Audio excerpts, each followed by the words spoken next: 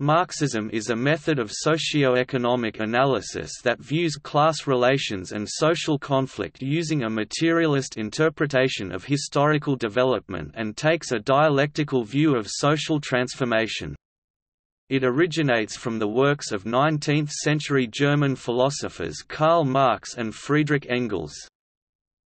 Marxism uses a methodology, now known as historical materialism, to analyze and critique the development of capitalism and the role of class struggles in systemic economic change.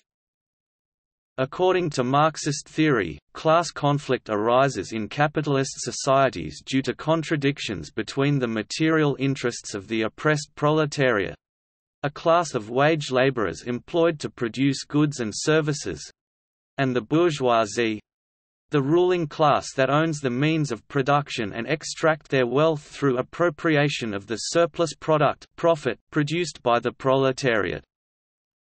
This class struggle that is commonly expressed as the revolt of a society's productive forces against its relations of production, results in a period of short-term crises as the bourgeoisie struggle to manage the intensifying alienation of labor experienced by the proletariat, albeit with varying degrees of class consciousness.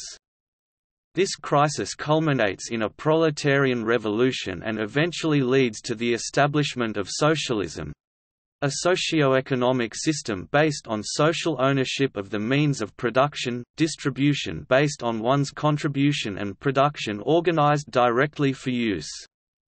As the productive forces continued to advance, Marx hypothesized that socialism would ultimately transform into a communist society, a classless, stateless, humane society based on common ownership and the underlying principle, "From each according to his ability, to each according to his needs."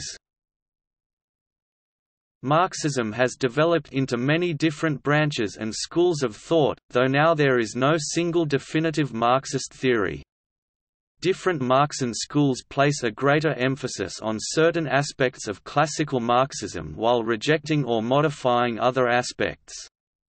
Many schools of thought have sought to combine Marxian concepts and non-Marxian concepts, which has then led to contradictory conclusions. However, lately there is movement toward the recognition that historical materialism and dialectical materialism remains the fundamental aspect of all Marxist schools of thought, which should result in more agreement between different schools. Marxism has had a profound and influential impact on global academia and has expanded into many fields such as archaeology, anthropology, media studies, political science, theater, history, sociology, art history and theory, cultural studies, education, economics, ethics, criminology, geography, literary criticism, aesthetics, film theory, critical psychology and philosophy.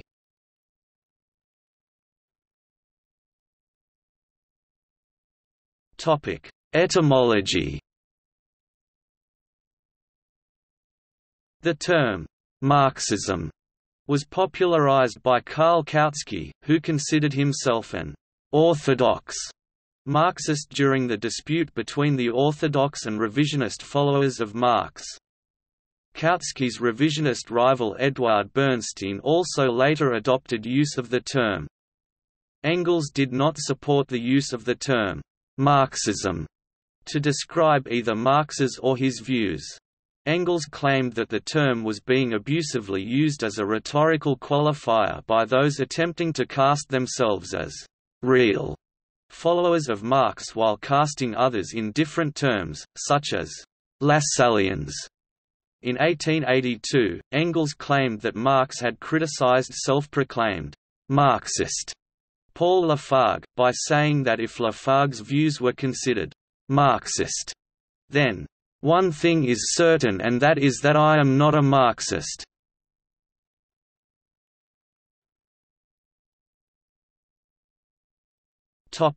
Overview. Marxism analyzes the material conditions and the economic activities required to fulfill human material needs to explain social phenomena within any given society. It assumes that the form of economic organization, or mode of production, influences all other social phenomena, including social relations, political institutions, legal systems, cultural systems, aesthetics, and ideologies. The economic system and these social relations form a base and superstructure.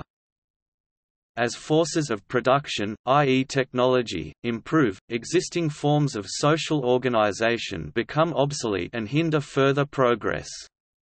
As Karl Marx observed, "At a certain stage of development, the material productive forces of society come into conflict with the existing relations of production or this merely expresses the same thing in legal terms with the property relations within the framework of which they have operated hitherto. From forms of development of the productive forces these relations turn into their fetters. Then begins an era of social revolution." These inefficiencies manifest themselves as social contradictions in society in the form of class struggle. Under the capitalist mode of production, this struggle materializes between the minority, the bourgeoisie, who own the means of production, and the vast majority of the population, the proletariat, who produce goods and services. Starting with the conjectural premise that social change occurs because of the struggle between different classes within society who are under contradiction against each other, a Marxist would conclude that capitalism exploits and oppresses the proletariat, therefore capitalism will inevitably lead to a proletarian revolution. Marxian economics and its proponents view capitalism as economically unsustainable and incapable of improving the living standards of the population due to its need to compensate for falling rates of profit by cutting employees' wages, social benefits and pursuing military aggression. The socialist system would succeed capitalism as humanity's mode of production through workers' revolution. According to Marxian crisis theory, socialism is not an inevitability, but an economic necessity. In a socialist society, private property in the form of the means of production would be replaced by cooperative ownership. A socialist economy would not base production on the creation of private profits, but on the criteria of satisfying human needs. That is, production would be carried out directly for use. As Friedrich Engels said, "Then the capitalist mode of appropriation in which the product enslaves first the producer, and then appropriator, is replaced by the mode of appropriation of the product that is based upon the nature of the modern means of production, upon the one hand, direct social appropriation, as means to the maintenance and extension of production, on the other, direct individual appropriation, as means of subsistence and of enjoyment."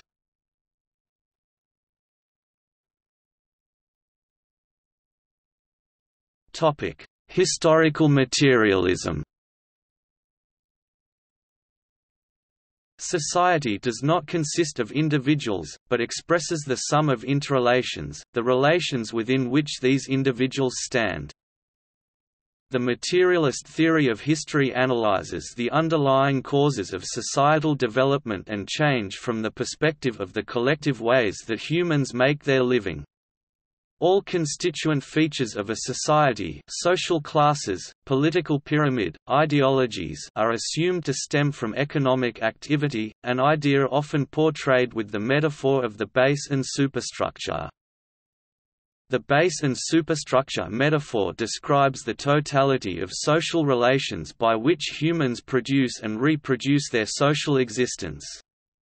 According to Marx, the sum total of the forces of production accessible to men determines the condition of society, and forms a society's economic base.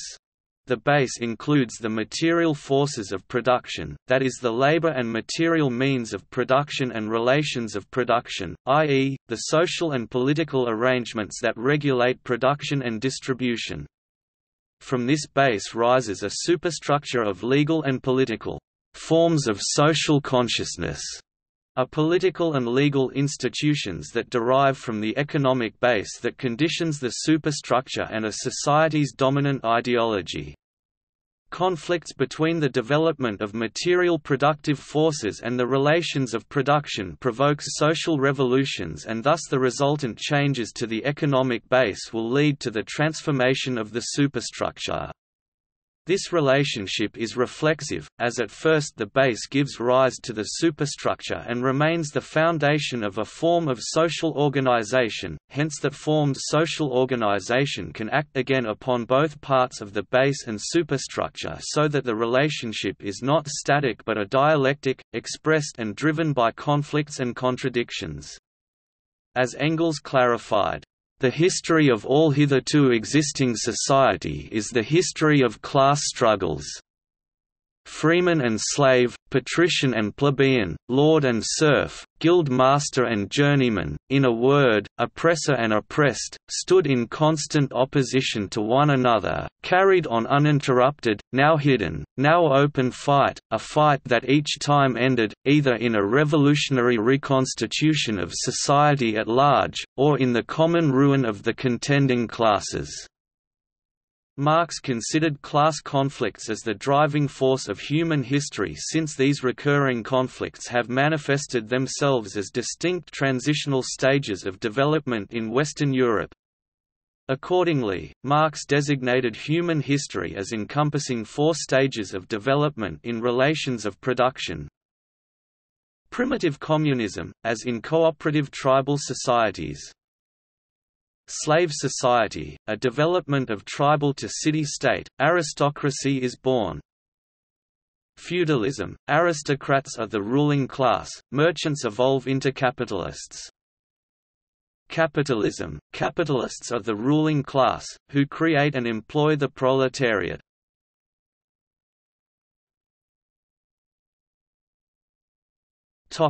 Criticism of capitalism.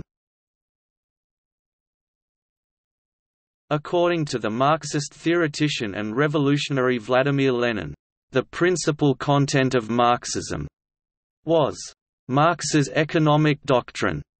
Marx believed that the capitalist bourgeois and their economists were promoting what he saw as the lie that the interests of the capitalist and of the worker are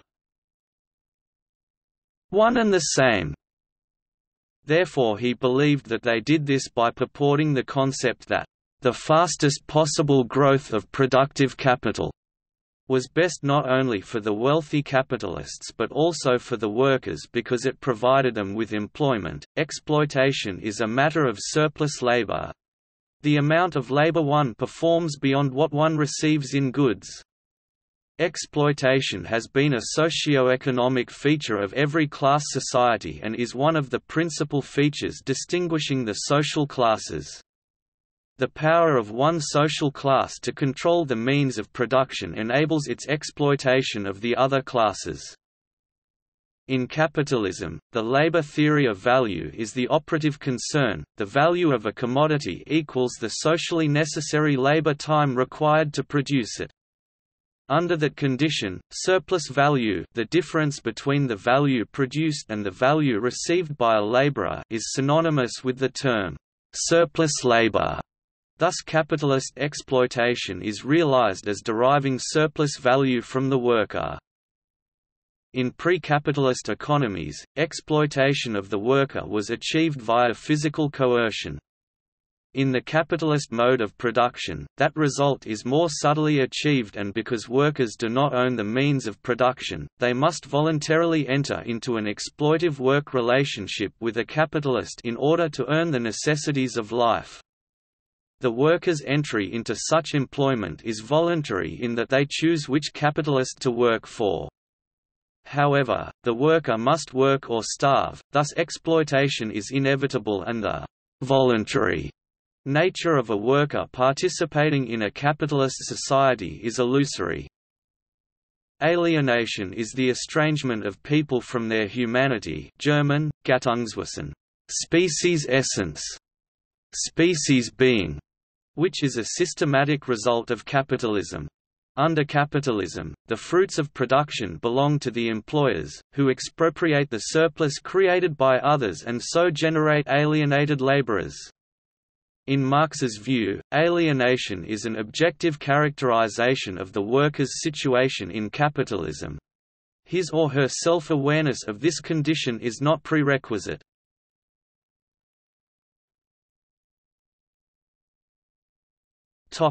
Social classes. Marx distinguishes social classes on the basis of two criteria: ownership of means of production and control over the labor power of others. Following this criterion of class based on property relations, Marx identified the social stratification of the capitalist mode of production with the following social groups: proletariat, the class of modern wage laborers who, having no means of production of their own, are reduced to selling their labor power in order to live. The capitalist mode of production establishes the conditions enabling the bourgeoisie to exploit the proletariat because the workers' labor generates a surplus value greater than the workers' wages. Bourgeoisie, those who own the means of production and buy labor power from the proletariat, thus exploiting the proletariat. They subdivide as bourgeoisie and the petite bourgeoisie. Petite bourgeoisie are those who work and can afford to buy little labor power, i.e. small business owners, peasant landlords, trade workers and the like.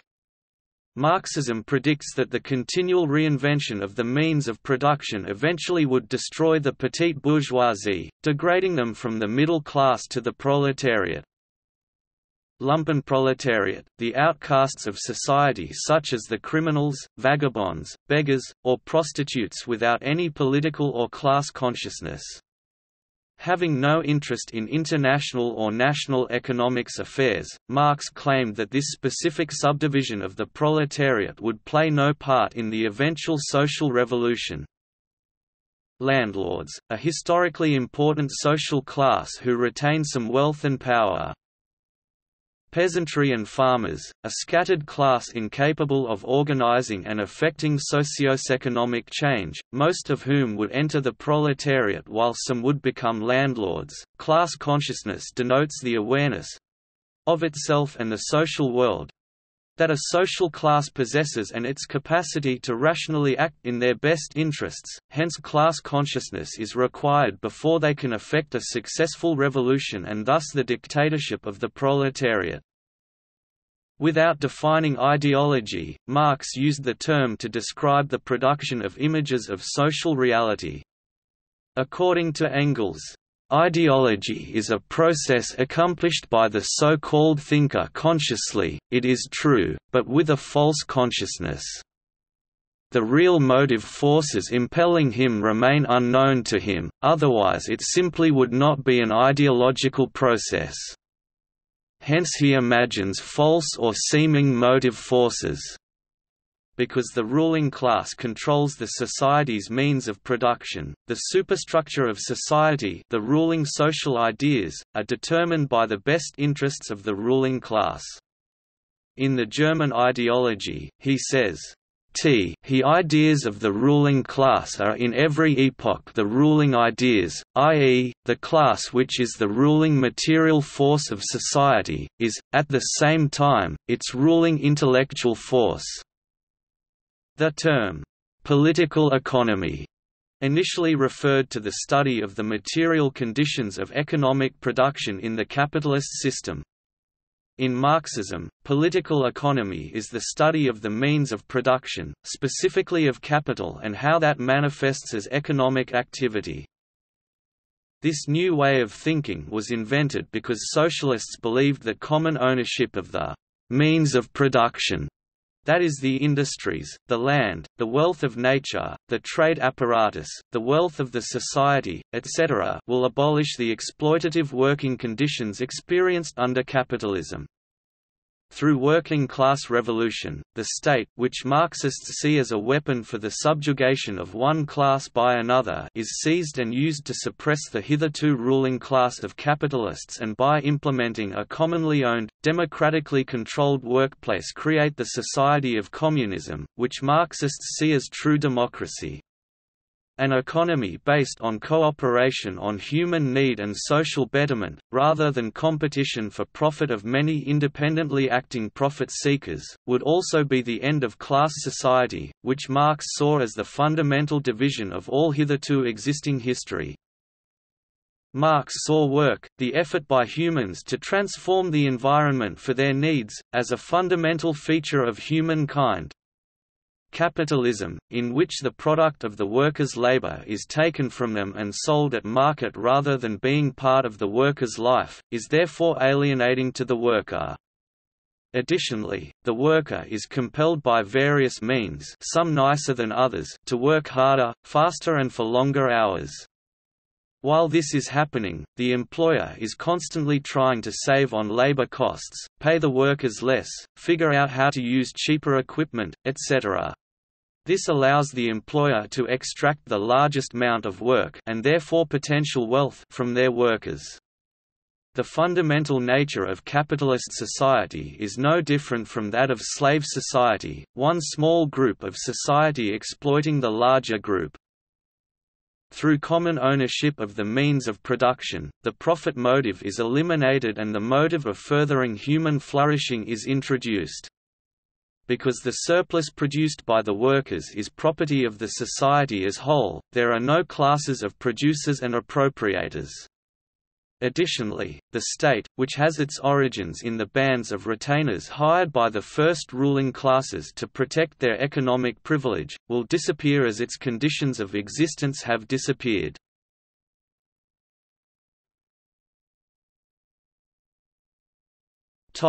Revolution, socialism and communism. According to orthodox Marxist theory, the overthrow of capitalism by a socialist revolution in contemporary society is inevitable. While the inevitability of an eventual socialist revolution is a controversial debate among many different Marxist schools of thought, all Marxists believe socialism is a necessity, if not inevitable. Marxists believe that a socialist society is far better for the majority of the populace than its capitalist counterpart. Prior to the Russian Revolution of 1917, Lenin wrote, "The socialization of production is bound to lead to the conversion of the means of production into the property of society. This conversion will directly result in an immense increase in productivity of labor, a reduction of working hours, and the replacement of the remnants, the ruins of small-scale, primitive, disunited production by collective and improved labor." The failure of the 1905 revolution and the failure of socialist movements to resist the outbreak of World War I led to renewed theoretical effort and valuable contributions from Lenin and Rosa Luxemburg towards an appreciation of Marx's crisis theory and efforts to formulate a theory of imperialism.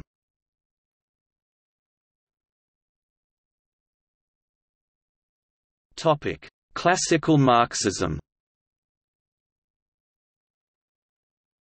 Classical Marxism denotes the collection of socio-eco-political theories expounded by Karl Marx and Friedrich Engels. Marxism, as Ernest Mandel remarked, is always open, always critical, always self-critical. As such, classical Marxism distinguishes between Marxism, as broadly perceived, and what Marx believed. Thus in 1883 Marx wrote to the French labor leader Jules Guesty and to Marx's son-in-law Paul Lafargue—both of whom claimed to represent Marxist principles—accusing them of «revolutionary phrase-mongering» and of denying the value of reformist struggle. From Marx's letter derives the paraphrase, "If that is Marxism, then I am not a Marxist." American Marxist scholar Hal Draper responded to this comment by saying, "There are few thinkers in modern history whose thought has been so badly misrepresented, by Marxists and anti-Marxists alike." On the other hand, the book Communism, The Great Misunderstanding argues that the source of such misrepresentations lies in ignoring the philosophy of Marxism, which is dialectical materialism. In large, this was due to the fact that the German ideology, in which Marx and Engels developed this philosophy, did not find a publisher for almost 100 years.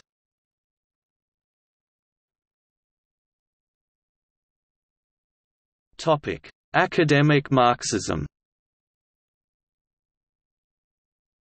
Marxism has been adopted by a large number of academics and other scholars working in various disciplines. The theoretical development of Marxist archaeology was first developed in the Soviet Union in 1929, when a young archaeologist named Vladislav I Ravdonikas (1894–1976) published a report entitled, "For a Soviet History of Material Culture." Within this work, the very discipline of archaeology as it then stood was criticized as being inherently bourgeois, therefore anti-socialist, and so, as a part of the academic reforms instituted in the Soviet Union under the administration of Premier Joseph Stalin, a great emphasis was placed on the adoption of Marxist archaeology throughout the country. These theoretical developments were subsequently adopted by archaeologists working in capitalist states outside of the Leninist bloc, most notably by the Australian academic V. Gordon Childe (1892–1957), who used Marxist theory in his understandings of the development of human society. Marxist sociology is the study of sociology from a Marxist perspective. Marxist sociology is a form of conflict theory associated with Marxism's objective of developing a positive empirical science of capitalist society as part of the mobilization of a revolutionary working class. The American Sociological Association has a section dedicated to the issues of Marxist sociology that is interested in examining how insights from Marxist methodology and Marxist analysis can help explain the complex dynamics of modern society. Influenced by the thought of Karl Marx, Marxist sociology emerged during the end of the 19th and beginning of the 20th century. As well as Marx, Max Weber and Emil Durkheim are considered seminal influences in early sociology. The first Marxist school of sociology was known as Austro-Marxism, of which Karl Grunberg and Antonio Labriola were among its most notable members. During the 1940s, the Western Marxist school became accepted within Western academia, subsequently fracturing into several different perspectives such as the Frankfurt School or critical theory. Due to its former state-supported position, there has been a backlash against Marxist thought in post-communist states, see sociology in Poland, but it remains dominant in the sociological research sanctioned and supported by those communist states that remain, see sociology in China. Marxian economics refers to a school of economic thought tracing its foundations to the critique of classical political economy first expounded upon by Karl Marx and Friedrich Engels. Marxian economics concerns itself with the analysis of crisis in capitalism, the role and distribution of the surplus product and surplus value in various types of economic systems, the nature and origin of economic value, the impact of class and class struggle on economic and political processes, and the process of economic evolution. Although the Marxian school is considered heterodox, ideas that have come out of Marxian economics have contributed to mainstream understanding of the global economy. Certain concepts of Marxian economics, especially those related to capital accumulation and the business cycle, such as creative destruction, have been fitted for use in capitalist systems. Marxist historiography is a school of historiography influenced by Marxism. The chief tenets of Marxist historiography are the centrality of social class and economic constraints in determining historical outcomes. Marxist historiography has made contributions to the history of the working class, oppressed nationalities, and the methodology of history from below.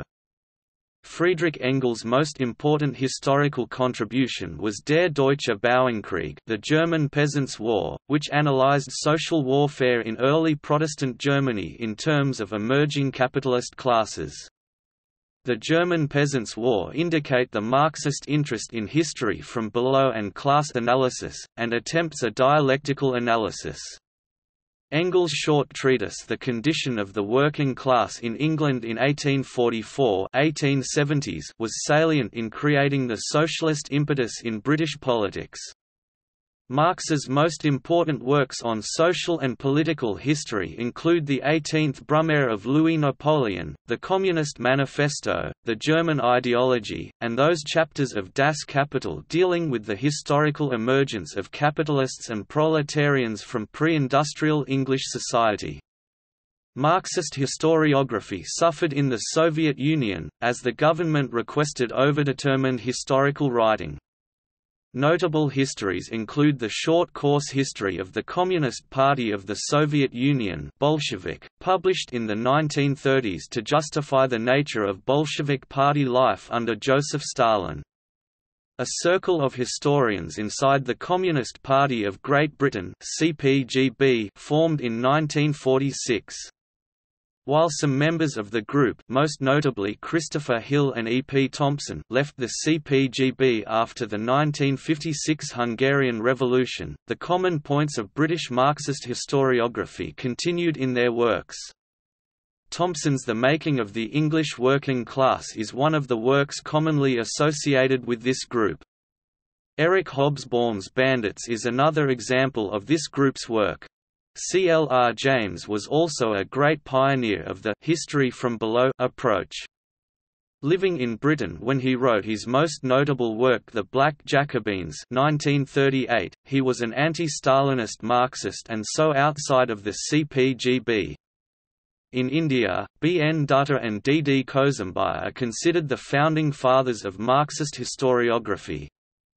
Today, the senior-most scholars of Marxist historiography are R. S. Sharma, Irfan Habib, Romila Thapa, D. N. Jha and K. N. Panikkar, most of whom are now over 75 years old. Marxist literary criticism is a loose term describing literary criticism based on socialist and dialectic theories.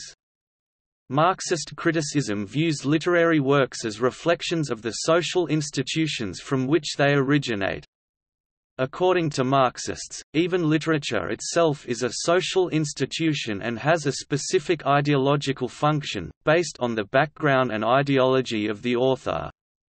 Notable Marxist literary critics include Mikhail Bakhtin, Walter Benjamin, Terry Eagleton and Frederick Jameson. Marxist aesthetics is a theory of aesthetics based on, or derived from, the theories of Karl Marx. It involves a dialectical and materialist, or dialectical materialist, approach to the application of Marxism to the cultural sphere, specifically areas related to taste such as art, beauty, etc. Marxists believe that economic and social conditions, and especially the class relations that derive from them, affect every aspect of an individual's life, from religious beliefs to legal systems to cultural frameworks. Some notable Marxist aestheticians include Anatoly Lunacharsky, Mikhail Lifshitz, William Morris, Theodore W. Adorno, Bertolt Brecht, Herbert Marcuse, Walter Benjamin, Antonio Gramsci, Georg Lukács, Louis Althusser, Jacques Rancière, Maurice Merleau-Ponty and Raymond Williams. According to a 2007 survey of American professors by Neil Gross and Solon Simmons, 17.6% of social science professors and 5.0% of humanities professors identify as Marxists, while between 0 and 2% of professors in all other disciplines identify as Marxists.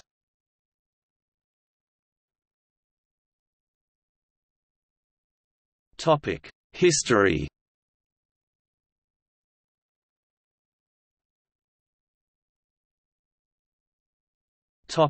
Karl Marx and Friedrich Engels. Karl Marx, the 5th of May 1818 to the 14th of March 1883, was a German philosopher, political economist and socialist revolutionary who addressed the matters of alienation and exploitation of the working class, the capitalist mode of production and historical materialism. He is famous for analyzing history in terms of class struggle, summarized in the initial line introducing the Communist Manifesto 1848. The history of all hitherto existing society is the history of class struggles. Friedrich Engels, the 28th of November 1820 to the 5th of August 1895, was a German political philosopher who together with Marx co-developed communist theory. Marx and Engels first met in September 1844. Discovering that they had similar views of philosophy and socialism, they collaborated and wrote works such as Die Heilige Family, The Holy Family. After Marx was deported from France in January 1845, they moved to Belgium, which then permitted greater freedom of expression than other European countries. In January 1846, they returned to Brussels to establish the Communist Correspondence Committee. In 1847, they began writing the Communist Manifesto 1848, based on Engels' The Principles of Communism. 6 weeks later, they published the 12,000-word pamphlet in February 1848. In March, Belgium expelled them and they moved to Cologne, where they published the Neue Rheinische Zeitung, a politically radical newspaper. By 1849, they had to leave Cologne for London. The Prussian authorities pressured the British government to expel Marx and Engels, but Prime Minister Lord John Russell refused. After Marx's death in 1883, Engels became the editor and translator of Marx's writings. With his Origins of the Family, Private Property, and the State 1884, analyzing monogamous marriage as guaranteeing male social domination of women, a concept analogous, in communist theory, to the capitalist class's economic domination of the working class. Engels made intellectually significant contributions to feminist theory and Marxist feminism.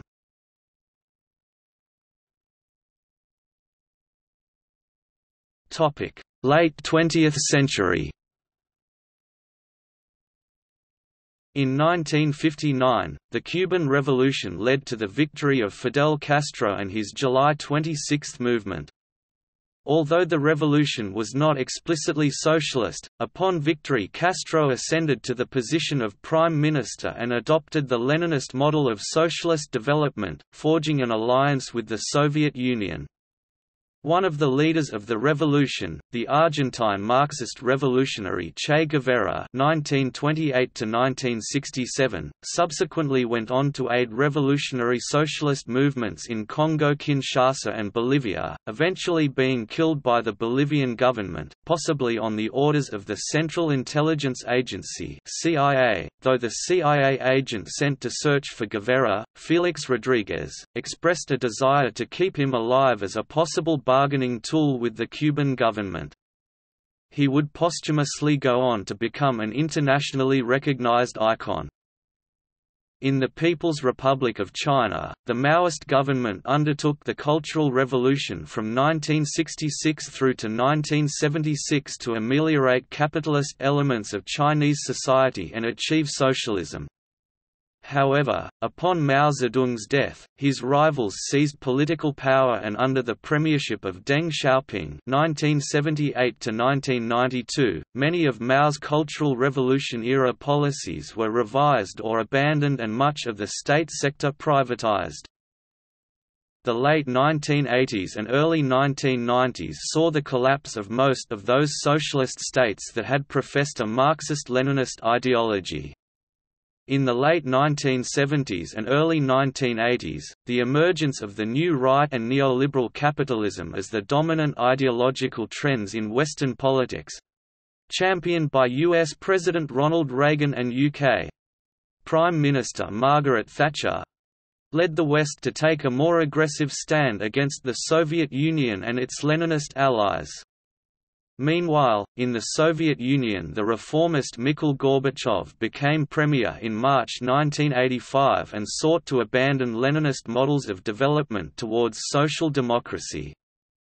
Ultimately, Gorbachev's reforms, coupled with rising levels of popular ethnic nationalism in the Soviet Union, led to the state's dissolution in late 1991 into a series of constituent nations, all of which abandoned Marxist-Leninist models for socialism, with most converting to capitalist economies.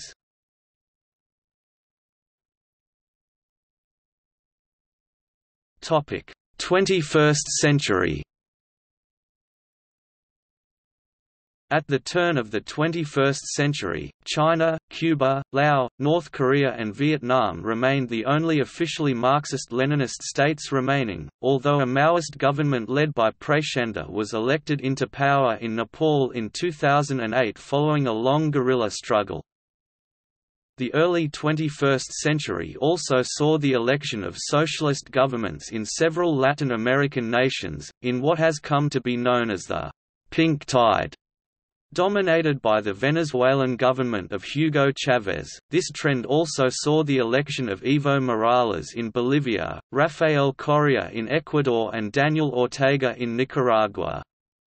Forging political and economic alliances through international organizations like the Bolivarian Alliance for the Americas, these socialist governments allied themselves with Marxist-Leninist Cuba, and although none of them espoused a Leninist path directly, most admitted to being significantly influenced by Marxist theory. For Italian Marxist Gianni Vattimo in his 2011 book Hermeneutic Communism, this new weak communism differs substantially from its previous Soviet and current Chinese realization, because the South American countries follow democratic electoral procedures and also manage to decentralize the state bureaucratic system through the Bolivarian missions. In sum, if weakened communism is felt as a specter in the West, it is not only because of media distortions but also for the alternative it represents through the same democratic procedures that the West constantly professes to cherish but is hesitant to apply. Chinese President Xi Jinping has announced a deepening commitment of the Chinese Communist Party to the ideas of Marx. At an event celebrating the 200th anniversary of Marx's birth, Xi said, "We must win the advantages, win the initiative, and win the future. We must continuously improve the ability to use Marxism to analyze and solve practical problems." Also adding, "Powerful ideological weapon for us to understand the world, grasp the law, seek the truth, and change the world." Xi has further stressed the importance of examining and continuing the tradition of the CPC and embrace its revolutionary past.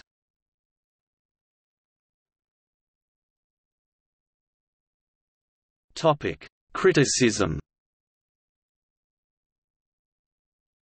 Criticisms of Marxism have come from various political ideologies and academic disciplines. These include general criticisms about lack of internal consistency, criticisms related to historical materialism, that it is a type of historical determinism, the necessity of suppression of individual rights, issues with the implementation of communism and economic issues such as the distortion or absence of price signals and reduced incentives. In addition, empirical and epistemological problems are frequently identified. Some Marxists have criticized the academic institutionalization of Marxism for being too shallow and detached from political action.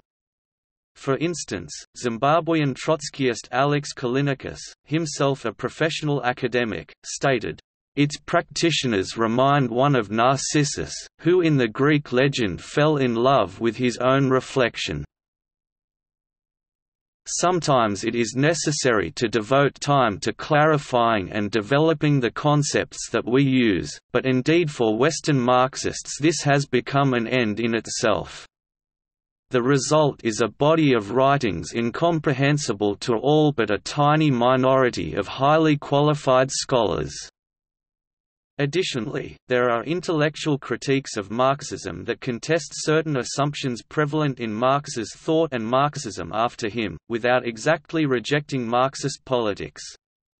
Other contemporary supporters of Marxism argue that many aspects of Marxist thought are viable, but that the corpus is incomplete or outdated in regards to certain aspects of economic, political or social theory. They may therefore combine some Marxist concepts with the ideas of other theorists such as Max Weber. The Frankfurt School is one example.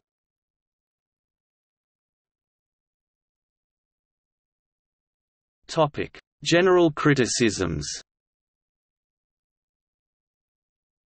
Philosopher and historian of ideas Leszek Kolakowski pointed out that Marx's theory is incomplete or ambiguous in many places, and could be applied in many contradictory ways without manifestly infringing its principles. Specifically, he considers the laws of dialectics as fundamentally erroneous, stating that some are truisms with no specific Marxist content, others philosophical dogmas that cannot be proved by scientific means, and some just nonsense.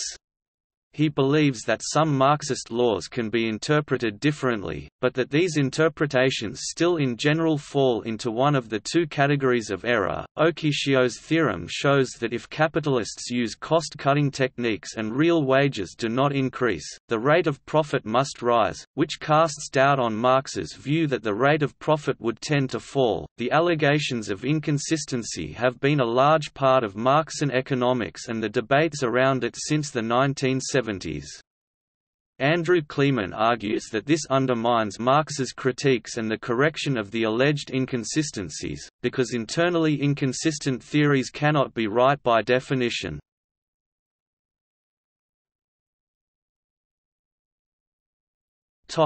Epistemological and empirical critiques. Marx's predictions have been criticized because they have allegedly failed, with some pointing towards the GDP per capita increasing generally in capitalist economies compared to less market-oriented economics, the capitalist economies not suffering worsening economic crises leading to the overthrow of the capitalist system and communist revolutions not occurring in the most advanced capitalist nations, but instead in undeveloped regions. In his books The Poverty of Historicism and Conjectures and Refutations, philosopher of science Karl Popper criticized the explanatory power and validity of historical materialism. Popper believed that Marxism had been initially scientific, in that Marx had postulated a genuinely predictive theory. When these predictions were not in fact borne out, Popper argues that the theory avoided falsification by the addition of ad hoc hypotheses that made it compatible with the facts. Because of this, Popper asserted, a theory that was initially genuinely scientific degenerated into pseudo-scientific dogma.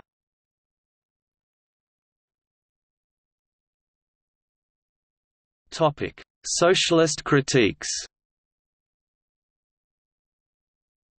Democratic socialists and social democrats reject the idea that socialism can be accomplished only through extra-legal class conflict and a proletarian revolution. The relationship between Marx and other socialist thinkers and organizations—rooted in Marxism's scientific and anti-utopian socialism, among other factors—has divided Marxists from other socialists since Marx's life. After Marx's death and with the emergence of Marxism, there have also been dissensions within Marxism itself. A notable example is the splitting of the Russian Social Democratic Labour Party into Bolsheviks and Mensheviks. Orthodox Marxists became opposed to a less dogmatic, more innovative, or even revisionist Marxism.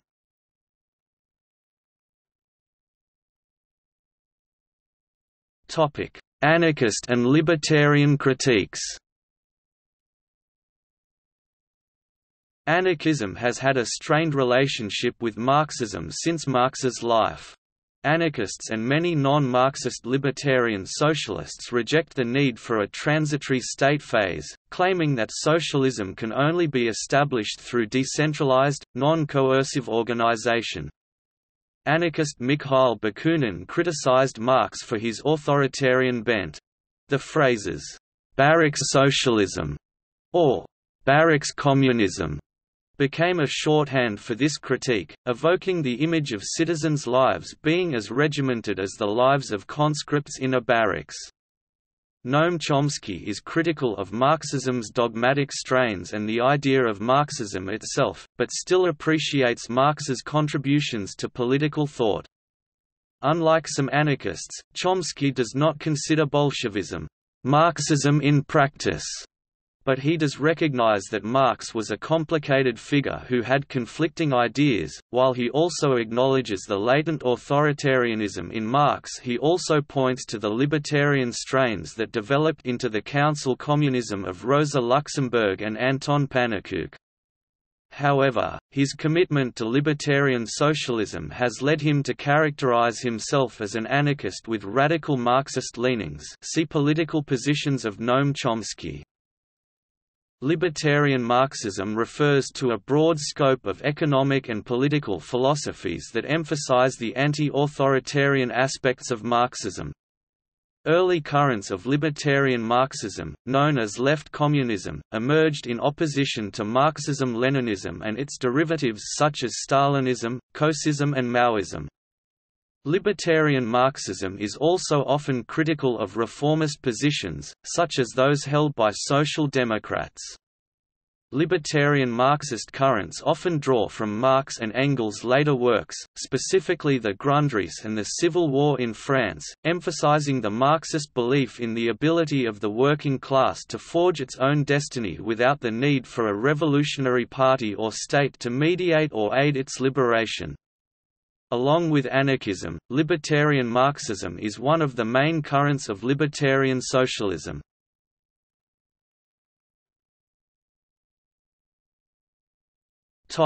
Economic critiques.